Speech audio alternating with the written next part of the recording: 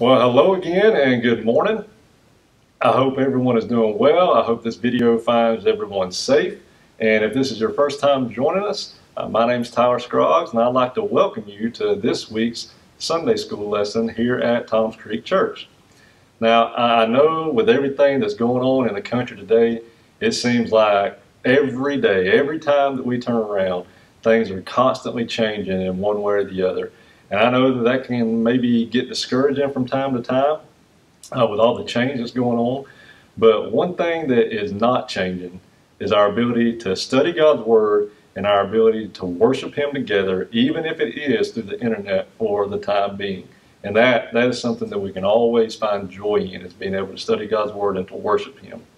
And along with that, I do want to remind everybody and really encourage you to join us this Sunday, April the 5th, at 10:30, as we'll be broadcasting our pastor, Wayne Marcus.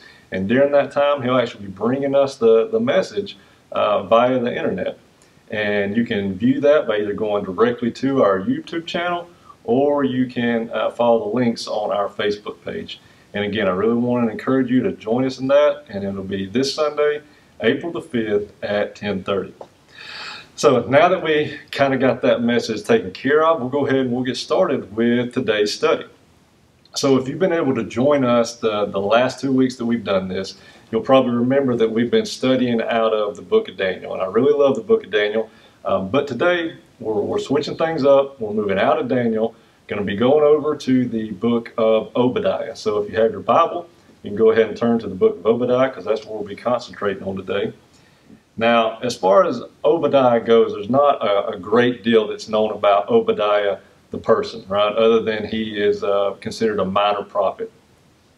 Now, what we're going to be focusing on today, and what we know about the writings of Obadiah, the book of Obadiah itself, is that it focuses primarily with the people of Edom and their response to the fall of Israel.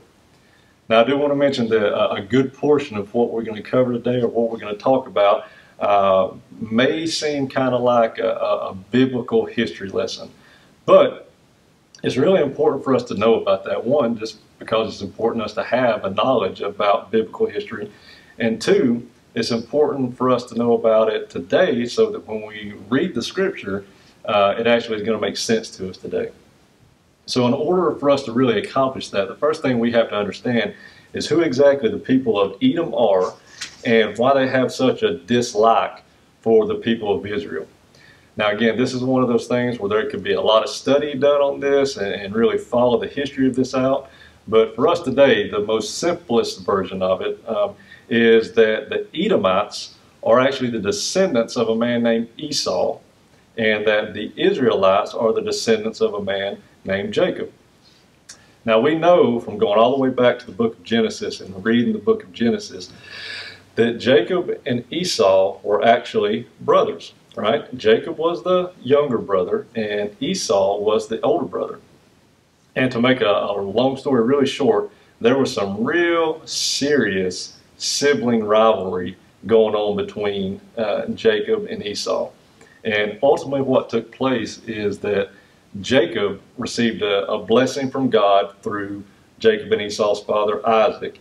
And Esau, on the other hand, not so much. He didn't receive the same type of blessing that Jacob got. And again, if you go back and read that, you'll see that there was some deception going on Jacob's end. So there was a very strong, bitter rivalry going on between Jacob and Esau.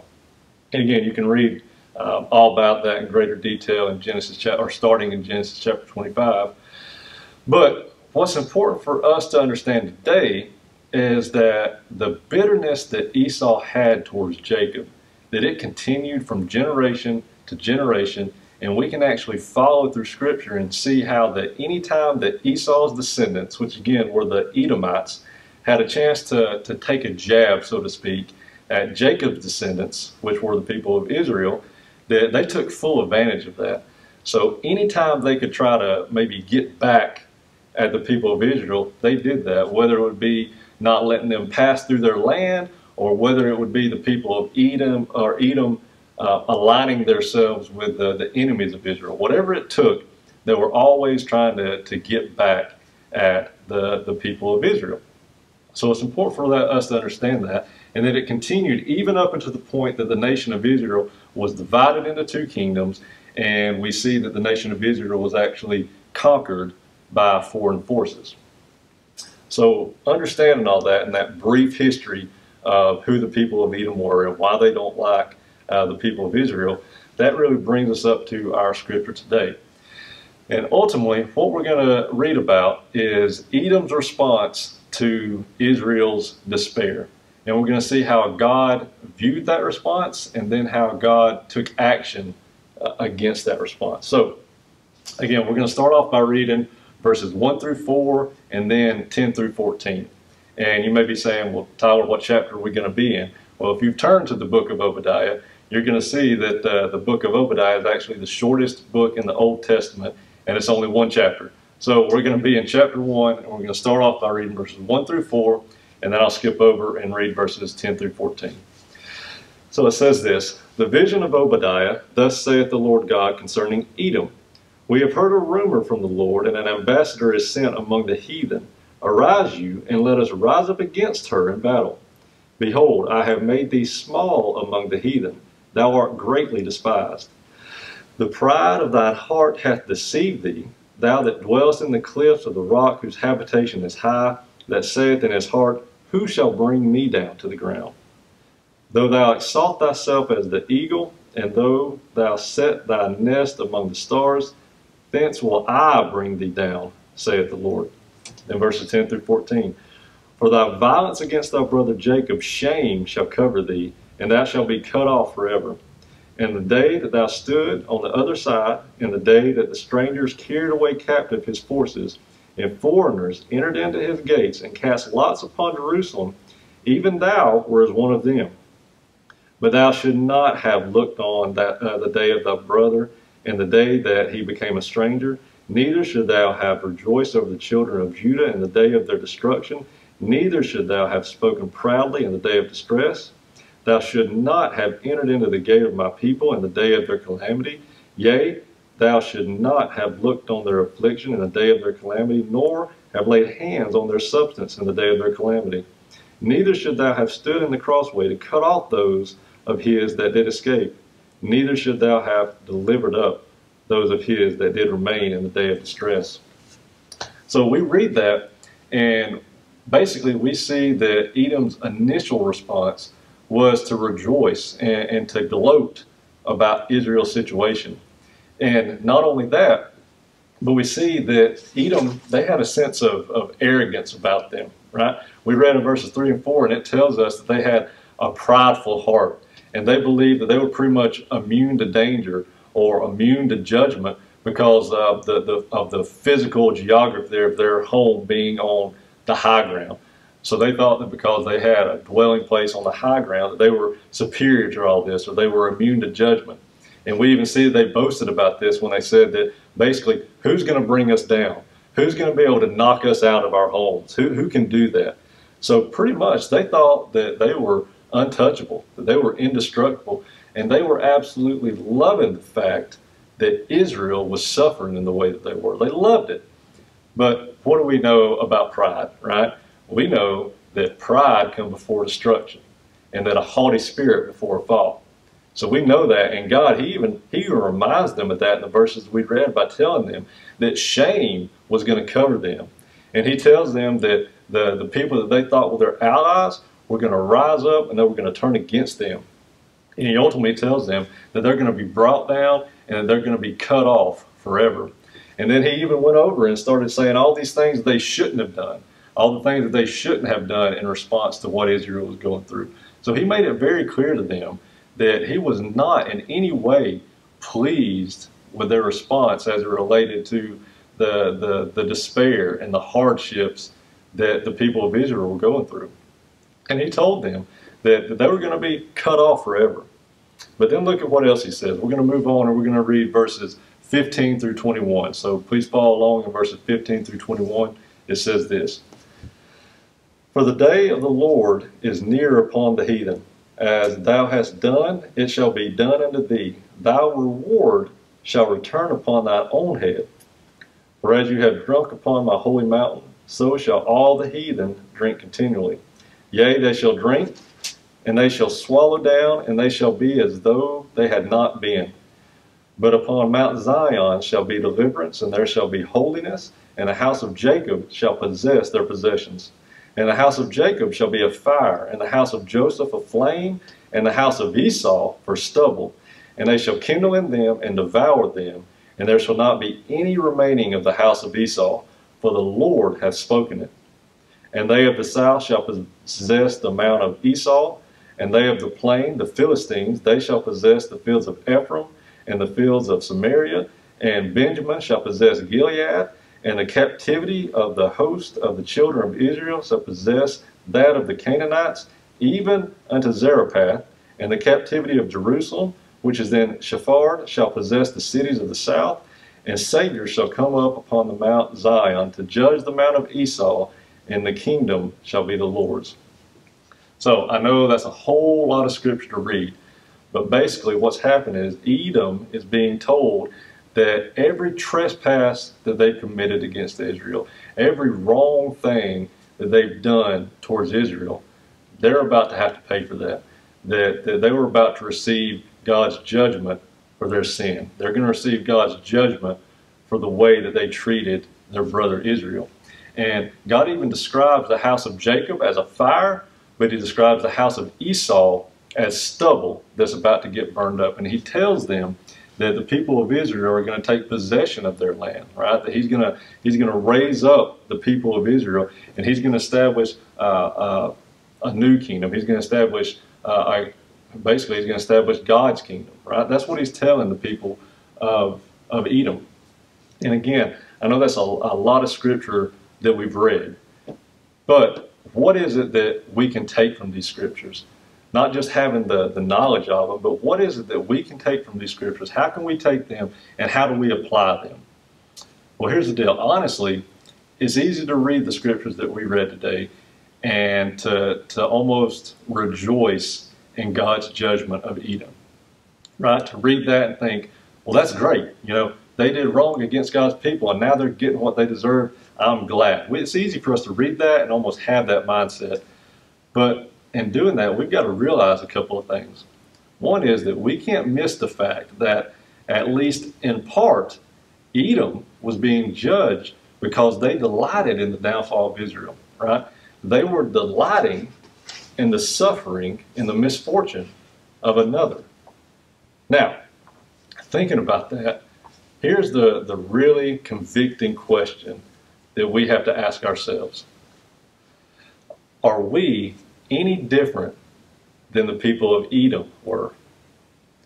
Now, what I mean by that, and to illustrate that, let's do a little exercise. And when I say a little exercise, don't worry, I don't mean a physical exercise. You don't have to get off of your couch to do this, so don't worry about that. But what I want you to do is I want you to picture somebody in your mind that you just don't get along with, somebody that maybe you just don't like them, right? Maybe somebody from your past that you considered an enemy, or maybe somebody right now that you consider an enemy. And listen, don't be that person who's sitting there on your couch or in your chair and saying, well, there's nobody that I don't like. I get along with everybody. If you're that person, I would venture to say that maybe you're not being entirely honest with yourself. So we've got to be honest with ourselves. So if you've got that person pictured in your mind, now I want you to picture this. I want you to picture something negative happening to them. And when I say that, I don't mean something negative like the fact that they die. That would be horrible. That's not what I mean at all. What I mean is something like maybe you see them out in public and you're watching them, and maybe you see them trip and fall. Or you see them walking down the side of the road and a car passes by them, and a big mud puddle splashes all over them. Or maybe you see them in their car break down. So if you're doing this, picture that. Picture something negative happening to this person who you don't get along with. Now, ask yourself this question. If that did happen, how is it that you respond? What is your response to that? Thinking about that, does it bring you a little bit of joy, or maybe a little bit of satisfaction when you see your enemy in a bad spot? Maybe you have that mindset of, you know what? they're just getting what they deserve. They treated me wrong all this time, and they're finally getting their comeuppance for it, right? You know, God don't like ugly, and that's what they deserve. Maybe that sounds a little familiar, right?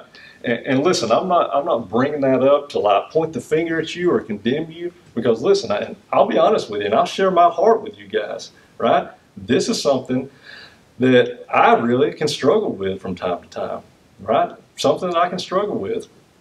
But the thing about it is, and thankfully, when I do start going down that road, and I do have that mindset, and I do have those thoughts, thankfully, the Holy Spirit is really, really quick to convict me and to really get my attention and to really remind me of a couple of things.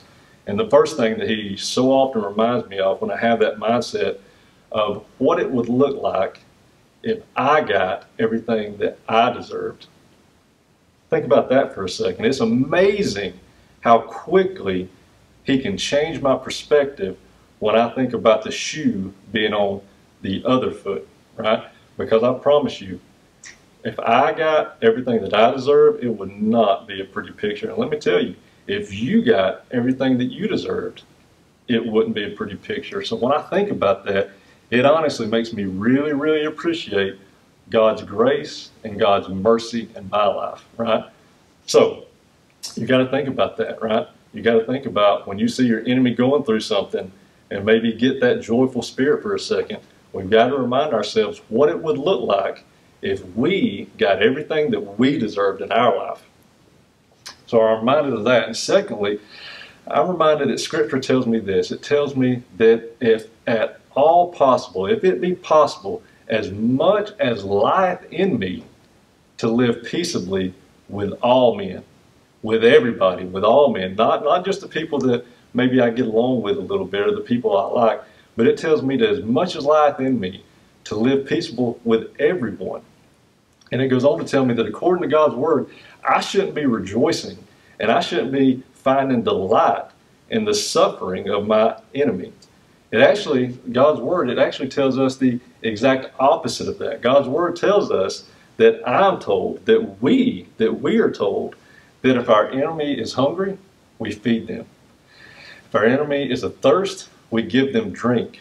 We're told to bless them, right? To do good to them, to pray for them.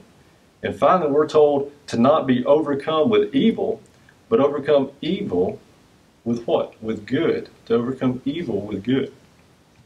So, I guess to wrap it up, I'll close with this. Instead of going down that road, and instead of rejoicing at the suffering of our perceived enemy, what if the next time we actually try seeing them the way that God sees them?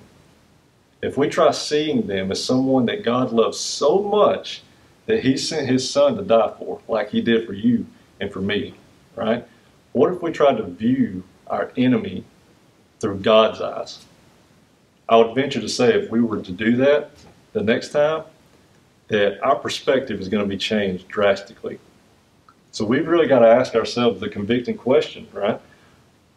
Right now, are we more like Edom, delighting in the suffering of our perceived enemy? Or are we going to be Christ-like, right? Not wishing that any should perish, right? But that all should come to repentance. That's really the question that we have to constantly ask ourselves. So with that, we'll close in prayer. Father God, as always, we just thank you so much for this day, Father. We thank you for blessing in our lives, God, and giving us the ability to study your word, Lord, and to worship together. Father, we praise you for that, Lord. Father, we thank you for what your word tells us, dear God, and we just ask, Lord, that you would convict us, dear Father, that you would convict us in the way that we treat others, Father, the people that we perceive to be our enemies, Father, that we would not see them as enemies, God, but we would see them as people that you love, Father, people that you died for, Lord, and the people that you want to see come to repentance and come to salvation, dear God. Father, that we would see them like that and our whole mindset would change, dear Father. Lord, that we would do good to them, Father, that we would pray for them, dear Lord. And Lord, that we would not become a high-minded people, Father, that we wouldn't become a prideful people, Lord, that we would always remember, Father, that without you, we're absolutely nothing. All our righteousness are as filthy rags, God. I pray that you would just help us to always remember that, Father. And Lord, During this time that we're all going through, Father, we do pray for our land, Father. We pray for our country, dear God. In the midst of all this, Father, that you would be glorified, that you would be magnified and lifted up, Father, and that we would look to you for guidance, dear Father, and that when you direct us, Lord, that we will be very, very, very careful to follow what you've called us to do, God. Again, we thank you so much for your love and your grace in our lives, Father. And it's in Christ's name we pray. Amen.